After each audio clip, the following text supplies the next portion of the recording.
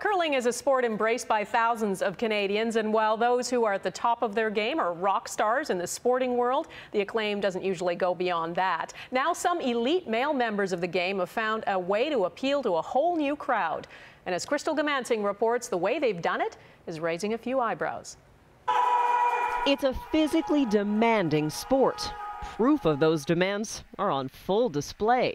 Oh my God. Oh, let's see what we got here. Yeah. Well, no wonder those guys can sweep like that. Well, they work out 6 to 8 hours a day. The 2014 Men of Curling calendar is a fundraiser. Each model got to pick a charity. Want me to compare?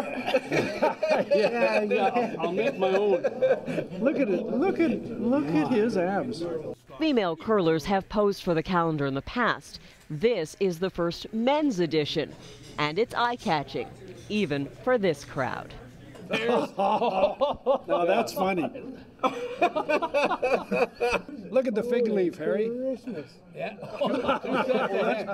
And the people that know me will go, that's not the typical Carter, but I guess in my older age, I'm getting more risque.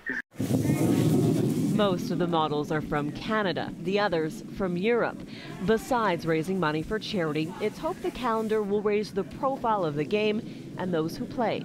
It's definitely a mixed bag in here, eh?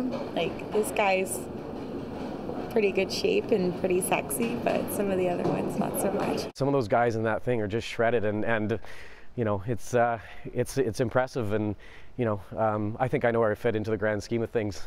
But I'm also the oldest, so gotta cut me some slack. John Meade has won Briers, Worlds, and going back a few years, Juniors. He's looking forward to another season and a shot at the Olympics, and maybe a few calendar sales. You know, and to be the first men's one, that's a pretty cool honor.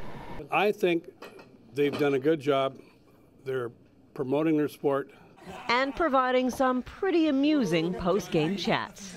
Crystal Gamansing, Global News, Winnipeg.